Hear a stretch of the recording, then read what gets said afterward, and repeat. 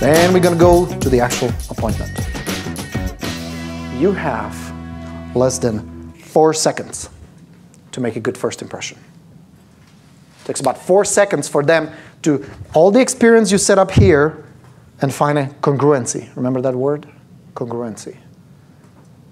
What is the first thing they notice about you when you pull up? Car.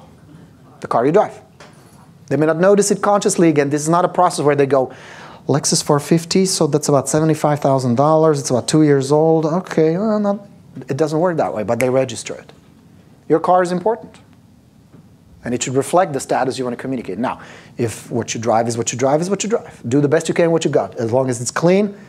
I had a rust bucket. Anybody saw that picture? My Cadillac? You could smell it 3 blocks away. I swear I'd be outside like, Borino is coming. Oh, shit. I swear. EPA would throw me to jail for that today. So, 4 seconds. First thing they notice is your car.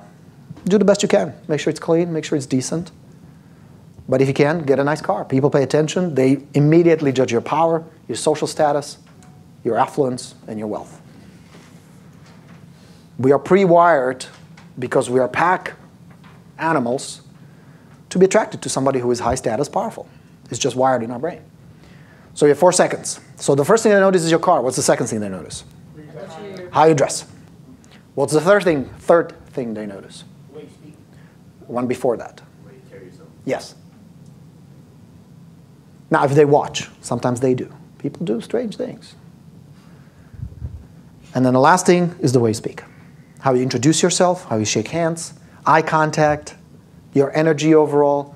They're evaluating the 5 C's. Subconscious is processing immediately. Croc brain is on overdrive, processing the first 4 seconds. Which bucket you're going to end up in.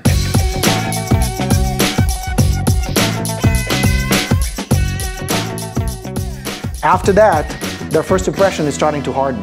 It's like a cement. It's very liquid at first, up to here, then it starts hardening. First 4 seconds, it's pretty set. The form is pretty set. About 3, 4, 5 minutes in, it's done. Then it's just a matter of technicalities. Okay, everybody clear so far? Pretty different from what you've been told, right? Not many people will tell you how this really works. I don't know why. They don't know. I think that's part of it. I think that's part of it. And the second part, and that was my struggle, by the way. You may be wondering why it took me so long to roll this out for you. I had to figure out a way to teach you guys. Because I've been doing this all along. I just didn't know how. I always thought, well, that's just a talent. Maybe it's my personality. Maybe, you know. I had to figure out to dissect it enough to show you this is what I'm doing, and here's how you can do the same thing. Okay? Most of it happens up to this point. Your presentation is the least important one. Because if they decide up to this point they don't like you, your presentation can be the most polished, professional. You are so fucked. And they know it, and you know it. I mean, be honest. When was the last time you walked on a listening presentation, you walk in and say, I got this, and you got it? Happens, right? But wasn't it also the other way around? You walk in like, this is going to be an uphill battle. God help me with this one.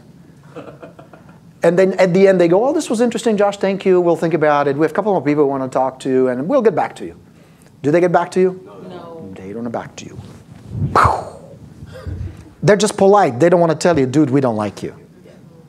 They're just kind to get you off the hook easy. Now, you can still salvage, and I'll show you some things tomorrow, what you can do. One of my favorite is when they say, we want to think it over. Watch. Just remind me tomorrow to show you. Okay? So here's what we're going to do next.